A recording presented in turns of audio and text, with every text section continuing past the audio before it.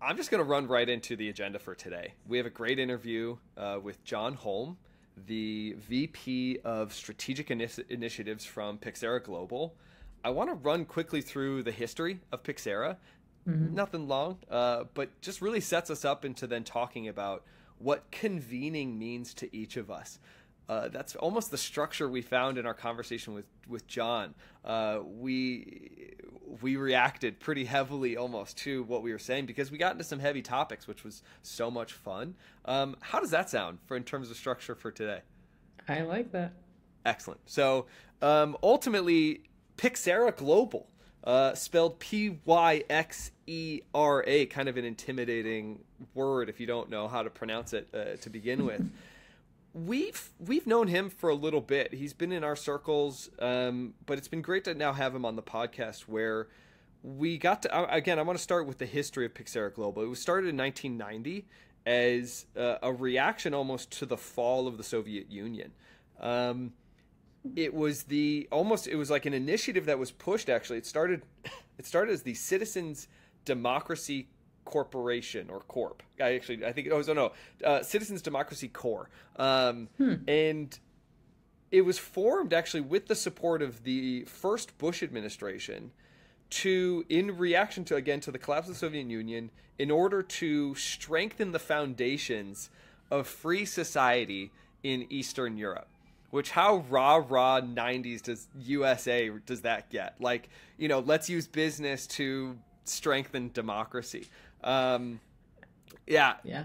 yeah, right. So Yes. Sounds right. ultimately, they wanted to achieve that by jumping into many of these affected areas and bringing together U.S. corporations, nonprofits, and government teams. Hmm. So ultimately, really trying to coordinate efforts locally, recruit different volunteering agencies or volunteers locally, and ultimately on the ground provide assistance for the structure for community businesses, small and medium. So probably building that framework and fabric of business and commerce to strengthen these communities post fall of the governments at the time, until obviously something could be pushed more democratically Hmm. in terms of U.S. agenda as usual. Any follow up there? Follow up thought?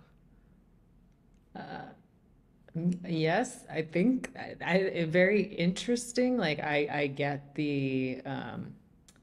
like the play there. I think it's very, yeah, I guess what you're saying is like very on brand. Yeah, very on brand for us. Yes, very on brand USA. Yeah.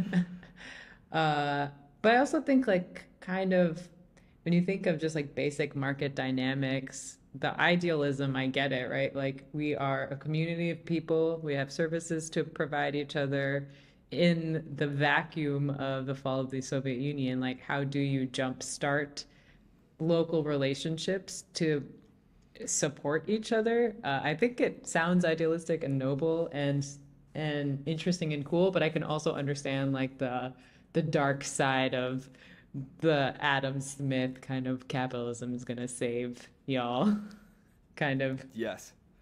approach. Yeah, I mean, it really is the jumpstart of the invisible hand. Yeah, exactly. Yeah, yeah.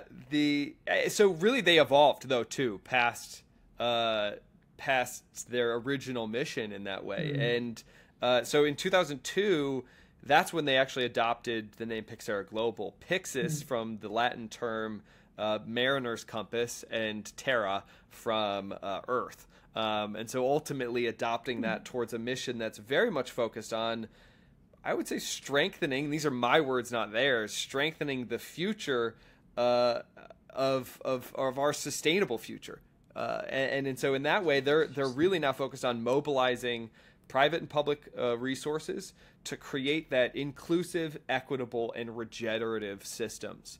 To break down those words quickly for our audience, we use them all the time, but ultimately, inclusivity meaning bringing more voices into the fold, equitable really bringing and almost distributing more ownership of those systems, more ownership of the design and the impact. And then ultimately, regenerative being really the focus in our world of how do you build a system that's not net neutral, that's not almost negative in any way, but is really based on building positive outcomes, something that is, again, regenerating either our agricultural systems, our social systems, and so really adding value back onto what maybe has been lost. Any additional thoughts there? No, I think that that name is really cool. I think like having a North Star that is oriented by the Earth, just really like that image. And cool that they have a long enough history where they were able to evolve in that way. So I guess like change, it's like good validation. Change is possible, or like growth is possible within an organization, and like taking some cool ethos and evolving it for the times. I like that. And to your point, sticking with it. I mean, 30 years of this, they're going to be coming up on their 35-year anniversary. Just sticking with it. Yeah. Yes. Why we thought this would be interesting is circular economy as a concept is hard. It's really complex, and ultimately, by definition, circular economy involves so many sharing, remanufacturing, small, medium-sized businesses, different various business models, again, even within circular economy, of rentals or lease to owns or whatever's going to promote more ownership and not actually sending more waste to landfill. And so ultimately waste diversion in that. All of those are very complex problems that involve many, many threads of many different stakeholders. Something you're not too familiar with Reaply. Could you talk about the six-sided model a little bit that Reaply is really Sure. working within? Yeah. So I guess we haven't talked much about Replay on the podcast yet, but for our audience, Replay provides a platform that connects supply side players that have surplus, especially in organizations, with either internal or external demand organizations. So let's say I have a ton of chairs that I am done using because my building, I might be a facilities manager or a space manager at a large building where I have a huge real estate portfolio, and we're ready to maybe close a building down. I might have a ton of chairs and need to get rid of them. So who else is in the ecosystem that would need to be involved to help deal with those chairs? That's the model that we started to articulate at Reaply, and in an effort to paint a picture of what our vision is and the role that we want to play. So I guess to hint at or to be more direct about the six sides that you're referring to. So you would have supply side players, right? Who actually has a surplus? It could be chairs, it could be lab equipment, IT equipment, building materials, any surplus. You have the demand side, and that's two flavors, right? Internal demand, people within your own organization that need stuff. External demand, people outside of the organization that might need what you have. So could be, again, like chairs. If we take chairs for an example, you might be a school, you might be another company outside of my company. And so we're already at three sides right there. The others that we talked about is the like service provider space. So who's going to help facilitate transactions or support logistics or even support refurbishment and remanufacturing? There are players who could help make the reuse of my thousands of chairs possible, or even extend the life of those chairs. Right. So now we're at four.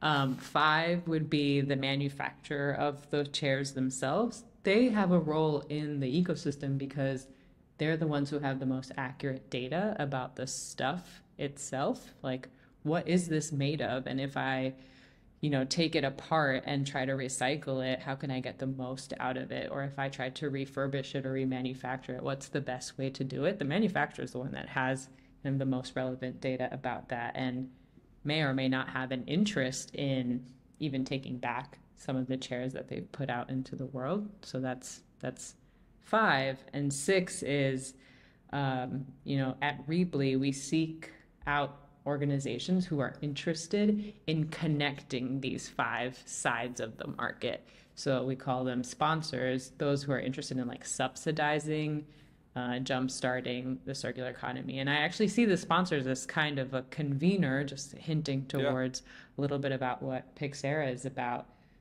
Sponsors see that connecting these stakeholders together could actually accelerate reuse.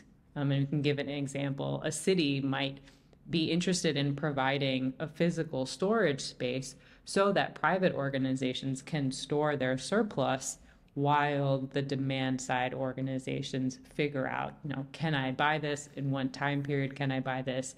And then when can I actually use a service provider to move items into the place I need? So very a lot of moving pieces have to come together to make reuse and circular economy possible.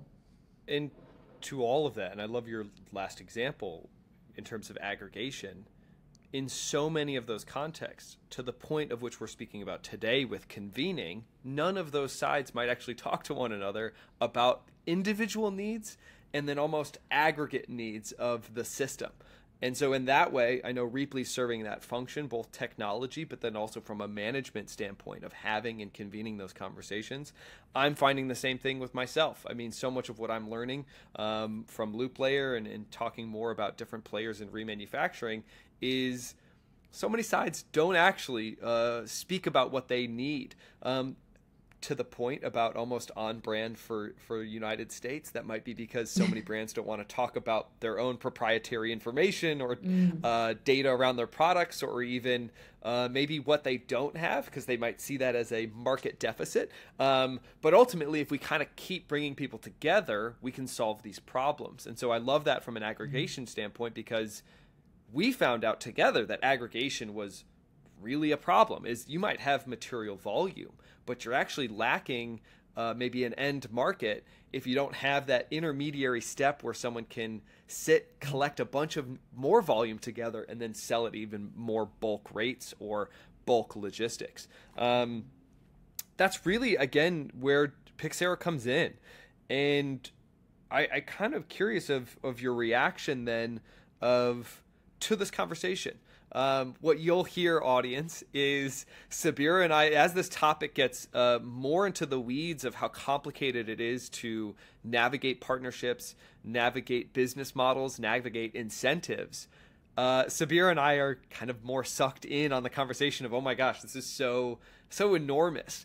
How do you reflect back on the conversation we just had recently in terms of both you and I were like, wow, this is so much information. This is so overwhelming, but also so inspiring. What was your reaction? I think many things that you'll hear John say are, he really does a good job of laying down the facts about some of the big macro power dynamics and motivations of large organizations that have perpetuated the systems, the linear systems that really, like, we casually say take, make, waste, kind of because we're familiar with that, but the facts that he laid out, or the points that he made, really personifies the pain and the like human ignorance, or the ignorance of other humans and humanity, the impact that take, make, waste has, that is more cultural, more personal, more I guess like emotional, human, and just discriminatory, right? We perpetuate a system that ignores the pain that it causes. And I think my reflection on that is that it's hard to hear, but it's also good to hear and be reminded of that. I think, people like you and myself, we know the things that he has said, we have synthesized in our lives, like, oh, we know these random data points all together, we're not happy with the system, and that's why we work in the way that we work. We know those as motivators, but hearing them kind of back to back to back is like, oh crap, like this is much bigger. In our day-to-day lives, we don't kind of keep that in our heads all the time of how big, enormous, painful our status quo is, and we're just on the hamster wheel of operating, trying to slowly turn the ship. And so my takeaway is just a punch in the gut, but stuff that we already know, but it's okay because it reminds you of, why we're doing what we're doing. And I that like. sounds all vague. No, no, no. So, Well, good, because they'll get into the details of our interview. I like that. Basically, your takeaway is the facts are real. Embrace the punch in the gut. We use it to get up every day to try to do our jobs, and I know many other people will feel the same. I think you summed it up in terms of how I felt. It is there. What he was saying was particularly cutting, to almost to the core of what we probably don't tap into enough. With him, and what's always funny to talk about, not funny is maybe the wrong word, is I don't know the word. You don't get anger a lot, but I think he does directional anger very well, where he's like, this is bad.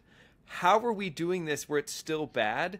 And yet he does it with a sense of charm and recognition but hey, let's all come together and solve this. And also, I have to say, and I was struggling to know how to talk about this, and I probably still am struggling to know how to talk about this. He brought in a factor of being a white male in a place of societal privilege that I still struggle with, of what is my place in some of these conversations, to be an advocate, to be an ally, a sponsor, whatever it might be, and trying to navigate those. It's fascinating. And he's doing it on such a deeper level where he's actually working with disenfranchised communities. I don't know. I have all the faith in the world I would know how to do that, but I look and admire what he is actively doing every day with Pyxera. What I did take from it too is, as I was reflecting on it, is almost the serendipitous nature of how conversations, how projects can come and people can connect to solve something. And so it's almost this idea that you have to have a big tent to kind of keep bringing in more voices, keep bringing in more people to try to solve. And when you bring in more voices and more people, we know this, it gets harder to solve something. Ironically, whatever that might be, because you want it to be more inclusive, but the more inclusive it is, the more complicated it is to navigate incentives and priorities. And so that's difficult, necessary and difficult. And so I think we got into this in that interview, which left us with that gut punch of, oh my gosh, we have so much to do. Yeah. With that, I hope you all enjoy the interview with John Holm, VP of Strategic Initiatives. Any closing thoughts there, Sabira? I have one, which might be a long-winded thought, but I will do my best to keep it short. I actually came across, I don't know if I told you this, Gar, but I came across Pyxera Global before I met Reaply when I was living and working in India.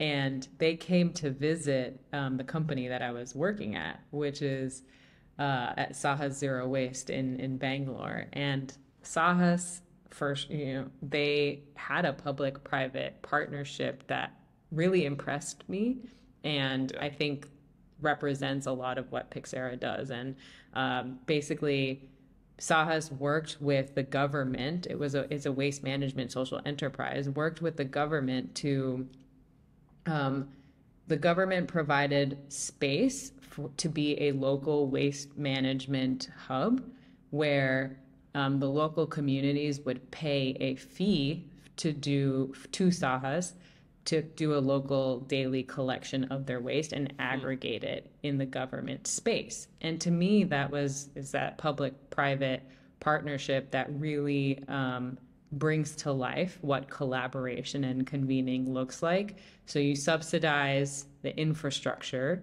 You still have a local business with a business interest that can provide a service and a value, and the local community benefits because instead of tossing their waste on the side of the road, they have a reliable service collection, and they know that their waste is then being processed, either composted or sorted, which just like did not exist before this partnership existed. And so I guess maybe my final takeaway is that I have seen these kinds of things in action. There are many examples of it in action. Pyxera advocates for this on a regular basis, and we should seek to learn from them, replicate, and kind of like bring that ethos in our daily lives. And I think John really was honing in on that. Is like, how do you have that mindset of that collaboration and partnership, even when in the face of it being difficult? And everybody enjoy the interview with John Holm, VP of Strategic Initiatives from Pyxera Global. Thank you. We met a while ago. I don't even remember when. It just all is a blur at this point. But I've always been fascinated with your role at Pyxera, and almost your role in general. You seem to be almost by personality and by definition a convener of people and topics and trying to connect dots that others might not see. Where do you find yourself in this, and what role has that meant to Pyxera Global to be that type of organization? Yeah, it's a really good question, and so I think there's a couple of lines to draw in, and before we jump into even more pressing issues of like the circular economy, et cetera, just framing wise. Pyxera Global's mission really was built upon aligning the public, private, and social sectors together to solve solvable problems. It's a really unique mission. The mission itself demands that we do this work together. It's a very much of a we. It's a very much of an approach that we all have to take to do something together. So it's instilled and born really in our ethos that we have to really walk the talk and work in unison to really make the world a better place. So it comes from that. I think on top of that is a sense of service and humility in the work we do. I mean that in the space that, from when we look at, our work is helping, communities thrive one community at a time. It's really looking at everyone at equals, truly equals, and looking at communities and underrepresentation of saying, we're not going to come in and tell you what to do, how to do it, and how much money you get. How about you tell us what issues are important to you? We hear you. What we'll do is we'll translate those issues to a bigger group. And so already in the sense of service, you're already adjusting your collective ego to get out of the way for serving something better, which has really served us well. And I think that's been an organizational characteristic, right? On top of that, when you're in the part of being we, you have a very clear way of looking at things that no one else is seeing because your self-interest is just not, your self-interest is getting others on board with you. So where success is not defined by the individual, it's defined by the collective. So immediately when you look at a problem to solve, you're looking at areas of like, well, wait a second, who are the actors that authentically, and we'll come back to that word because that's been greenwashed a lot, who are authentically really trying to solve that problem that we can work together with as humans. I think there's a lot of talk in the space around partnership matters, and I'm using that term because it drives me nuts when I hear terms like systems change and partnership. Are you really meaning what you're saying, or is it just using buzzwords? Partnership is hard. Like, it's hard. It's hard work. Can you talk about the dirty of that real quickly? Like, I think you're exactly right. Like, what does that mean? And I think that probably falls in line with the equity of which you are speaking about, which is balancing priorities and making sure people have a voice.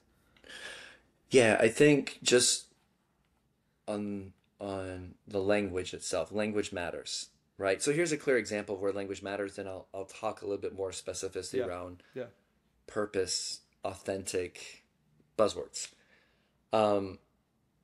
We have a wonderful way of dulling down what we're doing to the world today, whether it's not global warming, it's climate change, it's food farms, not slaughterhouses, right? You can take everything that we do and you remove the description of what humanity is doing to a person, a product, a thing, all for the efforts of the greater capitalism to buy more stuff to keep on putting in the ground. I mean, that's the reality.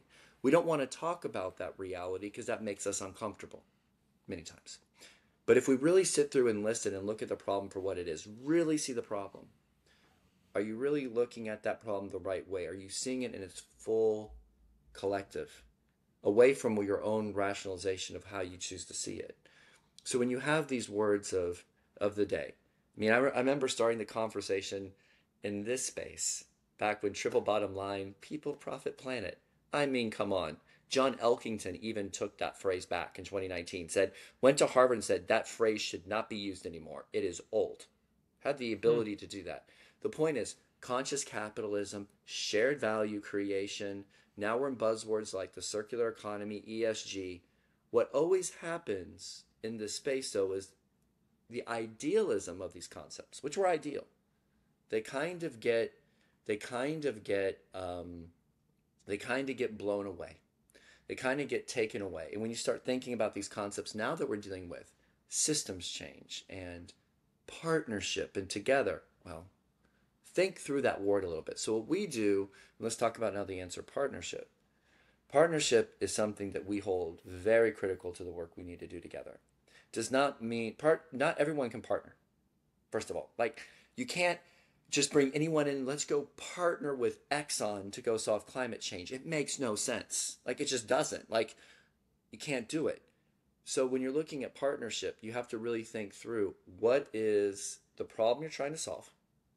What is the complementary value that you bring to the equation that no one else really can? One. Two, what's lacking in the space, the subject matter expertise or something that you need to bring in? And then what is the collective oomph, the theory of change, the soul that you have to do that work together? So when you look at the world that we're in right now, what is definitely lacking is one, a common alignment of what the problem is, a common communication around the problem itself, and then identifying different ways of thinking through problems to go solve that problem. You may not agree. In fact, you don't want to agree on everything. I don't need to agree with, for example, in some of the work we do with the Circular City Coalition, I do not agree with many things Enel has as a private sector partner. But I agree with the end game that we need the renewable energy transition. So you have to think through that and get over yourself of what you think versus the collective need. And I think that's partnership at its core. Our role in that, Gar, is to be the backbone partner and support to mobilize those conversations, to be not just the convener. I would say in any of our work, especially sustainability, we were the ideator. Like we would sit there because we see the space at a macro lens. We can go say, well, wait a second, here's an opportunity here. And that our model, our business model of being a nonprofit is designed to solve that problem, attract funding to go after that, right? Which most organizations are. In fact, really none are. So that's our role then, to be able to procure and get partners on our side. And that's what I get to spend my time doing. Does that make sense? I think that helpful. Yeah, absolutely. Can you give us an example of that, John? And then in that, so too, Sabira, I mean, I'm curious where I get that there's can I pull it apart of where the business model makes that unique to you all, and why why there's a lack of incentives for others to operate like that. I think those complement. Yeah. I mean, our mission ourselves is to align the public-private social sectors to solve solvable problems. So we have to get funding that way. I think the other thing that we're unique in is that we don't judge so hard. Like, it's easy sometimes, Gar, to be an activist. And I say that I'm huge Greenpeace fans, by the way. They have a specific role, though. It's easy to get angry and jump up and down. And it's also, on the other side, easy when you have all the power and you hold all the agency to not care about anything else besides your power and agency. What we have to do is understand and navigate that, right? So where we have our special sauce is that, let's say we work with a corporation, not all corporations, but the ones that are really trying to do better. How do we work with them to understand the local context, the local environment, and where the solutions are? And I can't, like, one of the best ways to describe that is our employee skills-based volunteerism programs, where we've taken corporate executives from around the world, matched them to local nonprofits in 110 countries. I mean, you're talking countries like Jordan and Kazakhstan and Romania and Mongolia and China. And you go on the ground in those markets, you match corporate leaders on the ground with local nonprofits, and then they work on solving problems together. We're behind the scenes putting it together. We created that concept, that idea, right? So that really defines kind of how we can work with companies, because at the end of the day, for example, with the corporate sector, they are the problem in this whole puzzle. They own everything. Like, if we just look at the world that it stands today, and you look at the oligopolies in each of the industries, which are controlling a lot of the legislation processes right now across the world, if we can't convince them to come around and look at the greater good, man, oh boy, it's going to be a long scope. So we can at least influence leadership within that to do that. That's one way we can do it, right? So I think when you answer your space there, hopefully that provides some context. And the Sabira, an example, well, there's a couple. I'm going to go a little bit back here and give you one of what we've done with the Joint Initiative Village Advancement Project with John Deere, 8 years in India, focusing on rural Rajasthan, India, where we started a program going into rural farming areas. And instead of saying, here's some funding for agriculture and here's what you're going to do with it, we convened this group 9 years ago now. What are the problems you're facing? And they came up with some disparate problems that had nothing to do with farming. And we funded them. And what was so interesting is that they linked school attendance with tampons, with farming practices, and with go-to-market strategies for new crops. And it started in 3 geographies and it went to 83 on its own. It organically replicated. That doesn't happen. It only happened because the community itself took ownership of the problem. They identified the problem, they took ownership of it, and they took it together. And we did that with John Deere and a lot of local actors. That program now has gone to Nigeria, and we replicated it there with a program called Rayuya. And that was a Fast Company Save the World idea 2 years ago that won. So the point is, I think that, Sabir, that's one way of looking at it, where community agency comes in, and one unique thing, this should not be unique. It should not be unique when we go to a country and we say we want to work, to come in and say, hey, let's forget about everything we want. We see the value in your culture and your humanity, and we see what you like. We can be translators and help you support what you want. So what's your problems? And let's throw out everything what everybody's seeing. And is there any way we can help solve them? Something that's so basic, we've not run to any organization that has conversations with communities like that. That's a problem, right? So that's one example. The other example transitions into our work with circular economy. And I can dive in a little bit briefly on this one, but I think before talking about the partnership, I think it's important to understand circular economy. So would it be okay to jump and talk about that, or do you have any things before we move there? Yeah, and I would keep it, I mean, I would love to hear Sabir on this, but I would keep it macro. I think in terms of the angle of why that, because ultimately our audience will understand some nuances of absolutely circular importance. Yeah, I think the key to look at it is in 2018, 2019, when we got into the circular economy game, we saw a problem. We saw a problem that in North America, the circular economy was quickly being in 2 buckets. One, sustainable packaging, which is kind of an oxymoron. And the other one was recycling, that recycling is going to save the world. And we did not see it that way. We saw circular economy as a transition to an inclusive and regenerative state where we can be net positive, not net negative, not net zero, net positive. And we saw the idealism of it.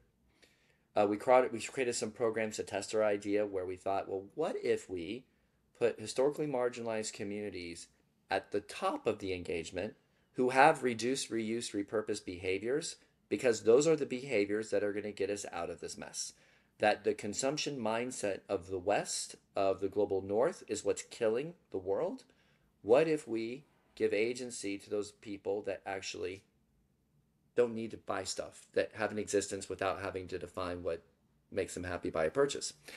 And so we went to Alaska, Montana with Tribe, Alaska with Tribe, Ghana with waste collectors, and Southwest Louisiana with the Black community, who were all underwater, literally and figuratively. And we designed interventions around what their needs were. And that's been really successful. And right now we're getting ready to hopefully activate a reverse logistics hub in Anchorage around this idea. Well, the centerpiece then was putting equity and decarbonization at the first and foremost of this story.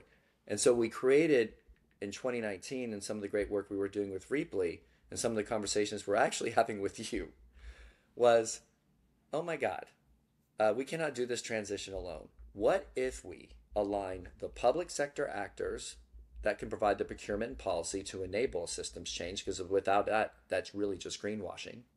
2, we bring in the private sector actors that have the weight to mandate change and who have a vested business interest in transitioning to circularity. And 3, we find the local community members that have all the agency and representation of local community voice, and we put those together. And we say, let's solve this together. And so that's what was born out of the Circular City Coalition, which now exists today with NL North America, Reaply, First Mile, Metabolic, Climate Kick, and Pyxera Global, is this vision to really rapidly decarbonize first the United States, but then other cities around the world through top down and bottom up solutions. I think the way that we look at systems change is it's everything. And that the one thing when you look at systems changes, we have to change the model of capitalism as it's currently formed in order to exist. If we do not go at the top of the pyramid here and focus on those 110 companies which are causing 75% of the greenhouse gas emissions in the world, then all we're going to do is be piloting ourselves to the graveyard. So the whole idea with the Circular City Coalition is to incentivize in the transition to a regenerative upstream model, putting in the policy and procurement figures to enable that, but leading by the local community voices who are at the front lines of all the climate change, the front lines of all the waste streams, and who actually already have the reduce, reuse, repurpose behaviors already in place because they have to use them to survive. So that's kind of an example in the genesis of where we are. Can you talk about that Anchorage example? Because I think reverse logistics is a solution to a big gap in the linear economy system, right? The status quo system. And so I'm curious for you to paint the picture for us as to Sure. what is the solution? How did it come about? It sounds like there is a local community involved. So, and is that associated with the Circular Cities Coalition? How piece this all together for us? It's adjacent. And so we've created another coalition called the Reimagine, Reduce, Reuse, Repurpose, Imagine Coalition, focusing on material reverse logistics at scale. And so, first of all, let's unpack reverse logistics. In the current format, reverse logistics is known as product reverse logistics or returns, right? We thought, well, wait a second. No, there's also material reverse logistics where you look at all the waste streams that are packing up. They're mostly in historically marginalized communities. Nothing is being done besides leaching of negative health externalities going into these people's lives. What if we create remanufacturing hubs with these waste streams owned by those local populations where they can turn waste into a resource and profit from it? So that's the idea, right? And then we create a logistic hub, because one thing that drives us really nuts in the space is that all this talk of the corporate sector of circularity without logistics in it kind of defeats the purpose. If you're not really talking about resource at scale, resource efficiencies of scale, material volumes at scale, and you're not putting that into the government legislation, nor including incentives for companies to think about it, again, all this is a joke. We're just fooling ourselves. So the point we started thinking through then is the marrying of material reverse logistics. So what started in Alaska was the idea then that what most people don't know is that there's more coastline in Alaska than the lower 48 combined.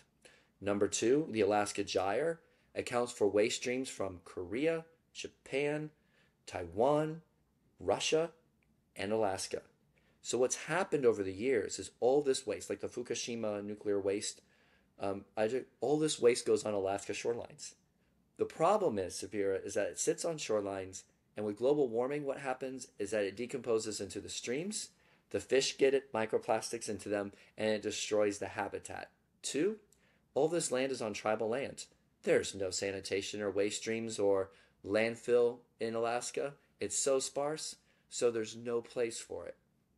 Three, the cost of goods and material to Alaska, for example, construction material, are 8 times more expensive in Nome than they are in Seattle.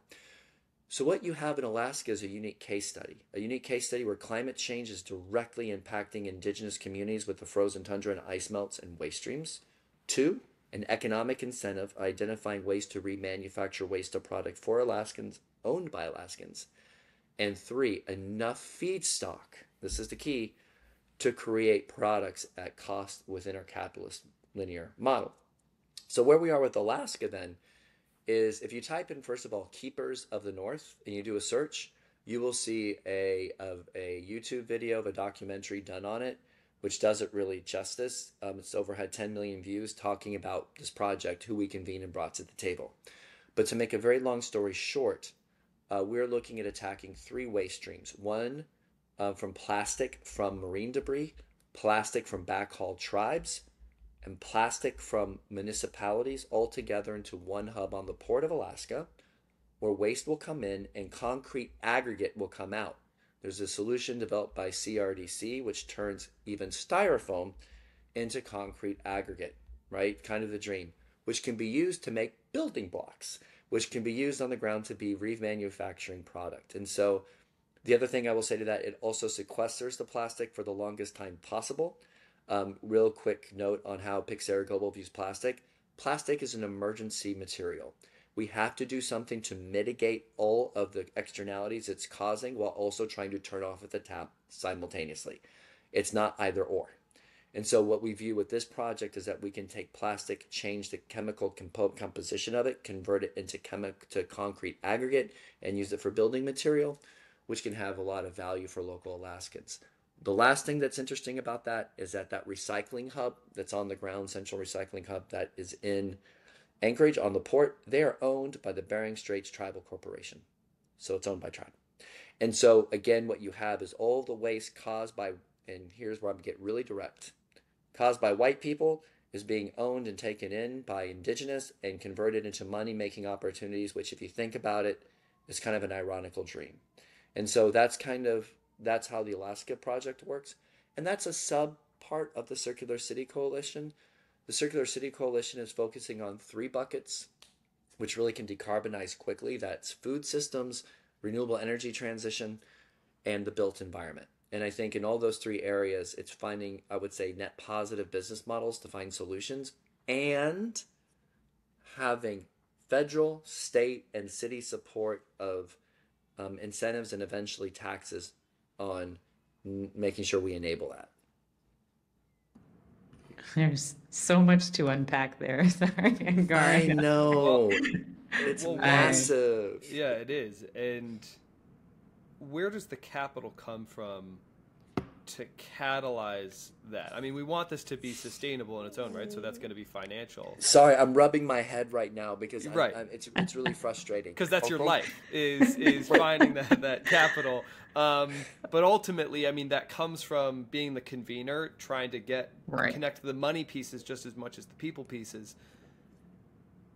Look back, you could even do this too. I'd love to know historically, what has that meant to gain that capital, to catalyze that, at least spark that sustainable business model or some type of cascading loop or feedback loop of a solution. You mentioned earlier that you can replicate the models across different regions, and then that should show some success of saying, hey, if we get this amount of capital, we can spark it, and then it's going to live on its own.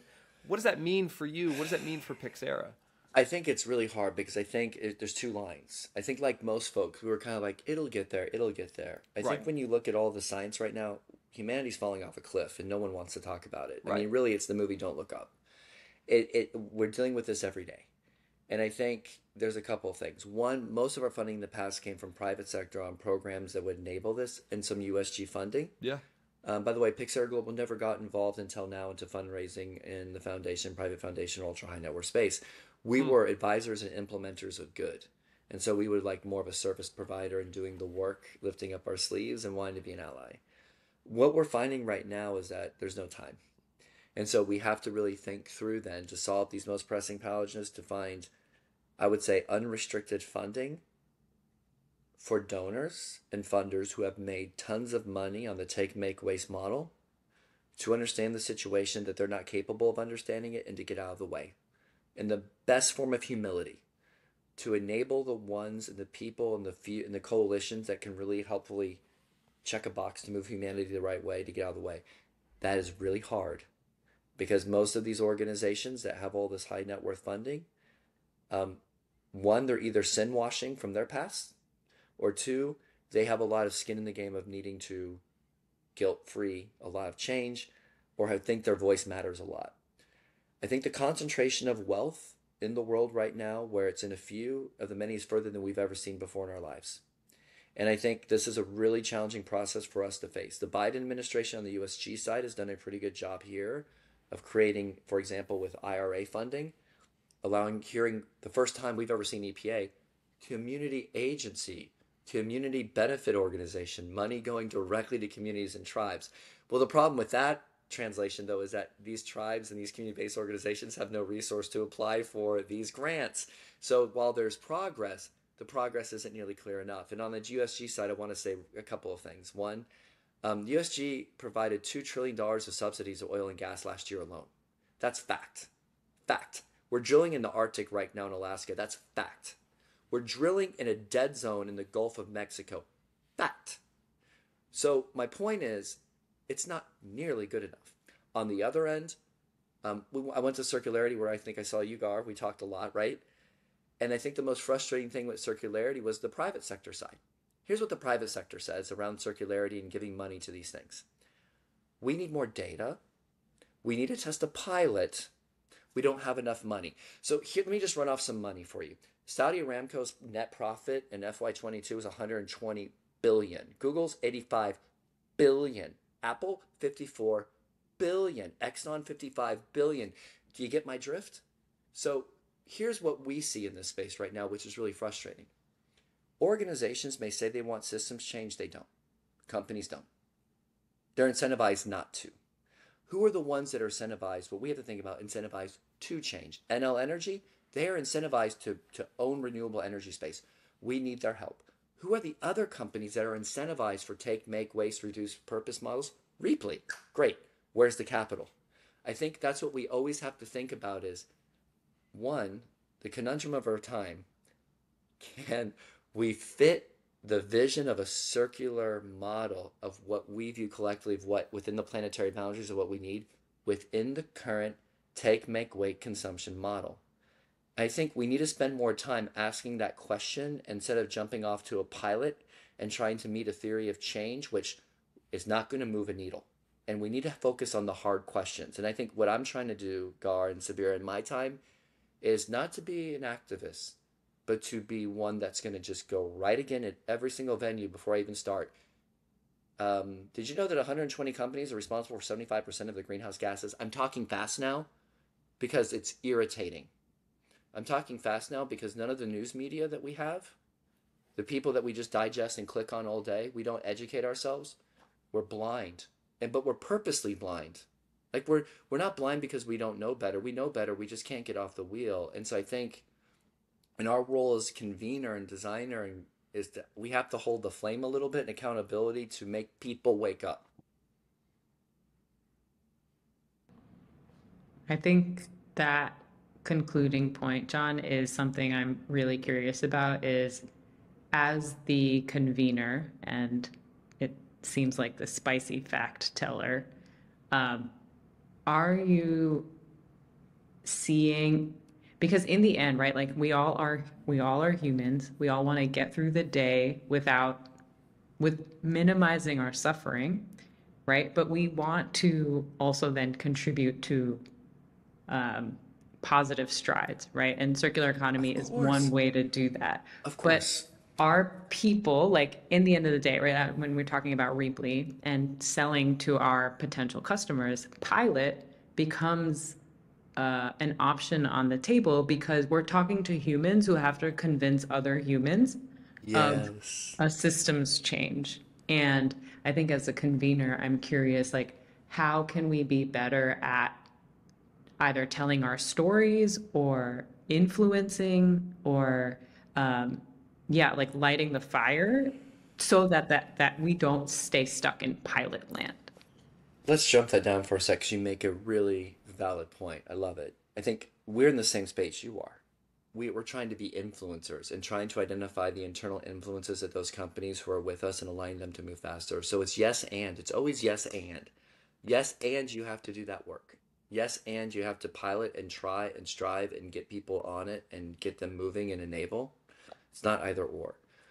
I think when you look above it, a couple of things come really clear. And you made a good point of everyone wants to try. When I made the comment earlier, and I wanted to take that back to a sec to provide context on it, we're blind because we have no choice but to be on the hamster wheel.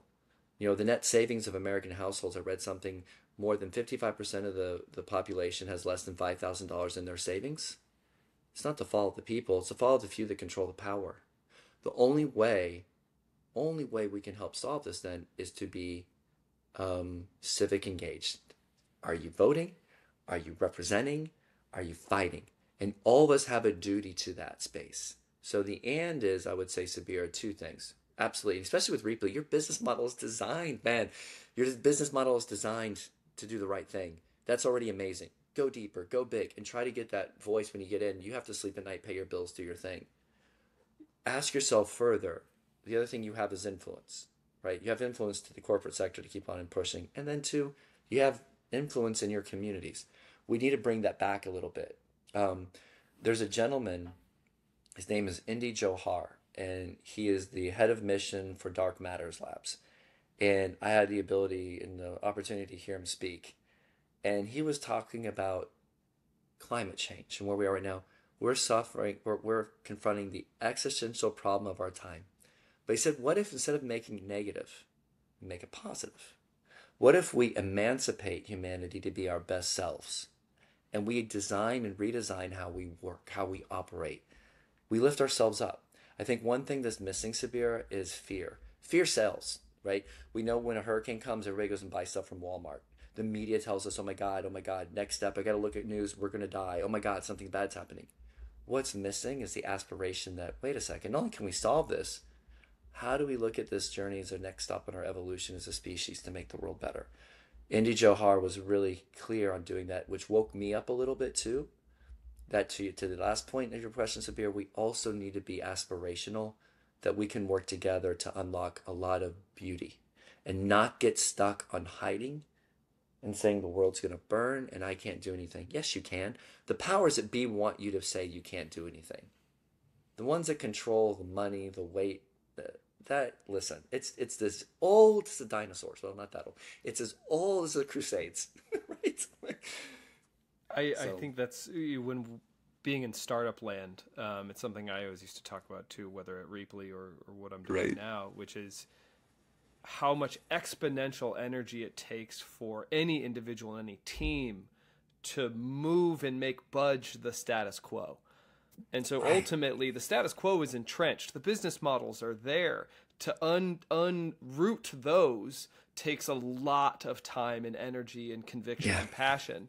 And I think to your right, there is both active interests that move against any untrenching, but it's the passiveness that's almost the insidious part, which is like active may not even really need to do that much because, unrooting a business opportunity, a model, a business, even a whole corporation, that's the tough part. Absolutely. And so ultimately, again, it just takes everyone to do exactly what you did, which was become civic minded, become more engaged, and try to figure out, okay, what can I do? Even in my day to day, what can I do to do that? And I would say with both of you, especially in the generation where you are, I'm not old, but I'm above it, right? What's missing is leadership. There's a void of those speakers that could take people with you. Both of you are influencers. Both of you, I listen to you. You take me with you.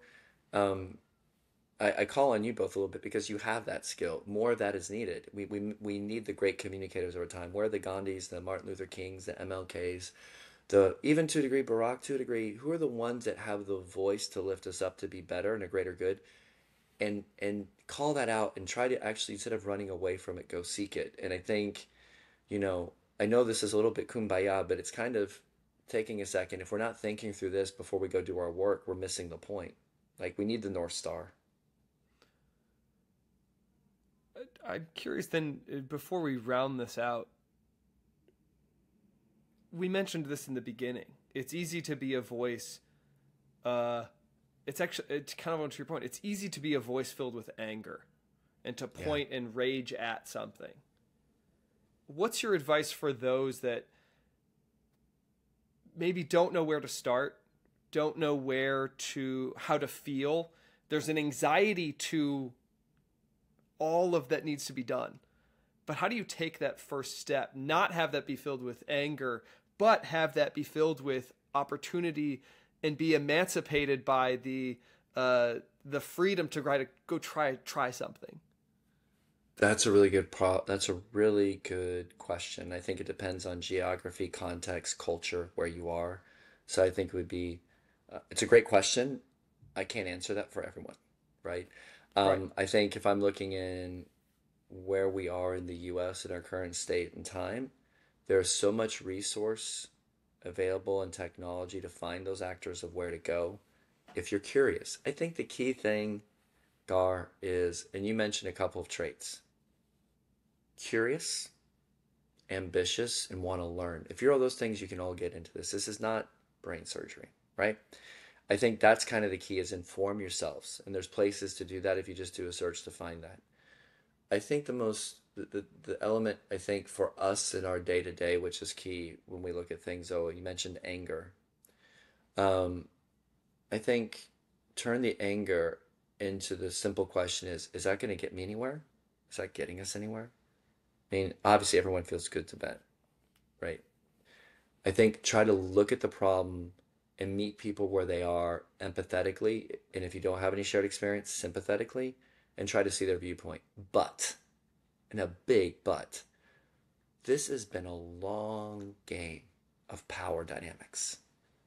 Know that you're in a game. If you don't think you're in a game, then you're being played. Know that. Know that there's a system built for a long time. And I'll just give you a clear example from Keep America Beautiful to the Alliance to End Plastic Waste. And you look at all of those narratives and the design, that is specific. Make no mistake that civics were taken out of our schools in the 60s and 70s. That was specific. And make no mistake in 1980, when a certain president came in, that suddenly governments were bad and that the private sector was going to save the world. That is specific. What I think we need to do then is that if you don't agree with those principles, is align with others who don't and join hands. Don't be siloed anymore. Find others. I think the greatest gift that I've been given with our organization is that because we're not about us, I, we, me, we get to bring other people with us who open up by saying, oh, I can do this. Yeah, you can. But we have to allow, and everyone has to allow that gate to happen to be able to say that, oh, there's a team I can join.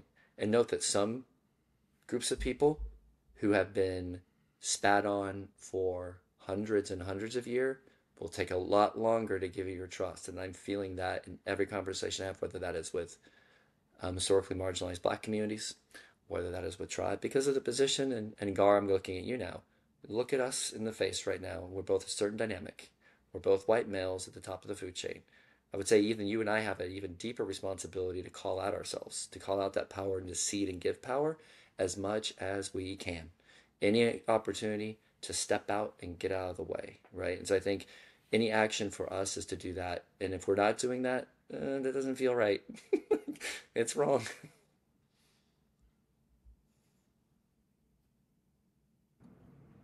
And maybe to round this out, I think I would say, John, your narrative, your story, and I think openness to acknowledging like who you are and what role you play is um, spicy and inspiring. And I think I appreciate you calling us influencers, but also like acknowledging that for yourself as well. And um, I think our generation has a lot of learning to do about convening in that way as well from the people who have come before us. And um, yeah, I think your work is appreciated. I think what we thought we were going to talk about today, we didn't.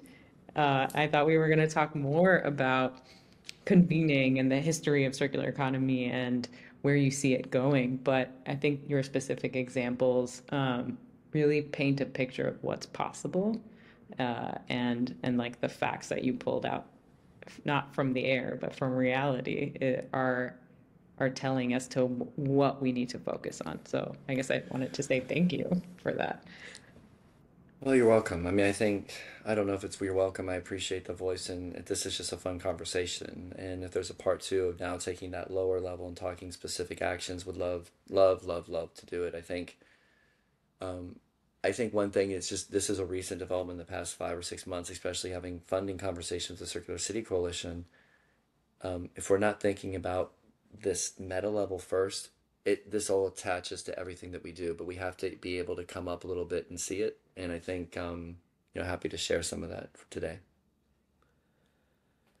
Every time I see you at a conference, I love hearing your challenging opinions and you're pushing our industry. I think it's helpful. I think you are the unwashing that is always trying to get washed. So you're here to again be like, hey, we can't keep throwing this through the cycle. We got to talk about this. So thank you for taking more time today. There will have to be a part 2, and we will bring Amazing. that at some point. And thank you again for taking the time and guiding us through some almost really complex emotions as much as it is topics and heady idealistic ideas. So thank you. Thank you for your time. It was great. Appreciate it.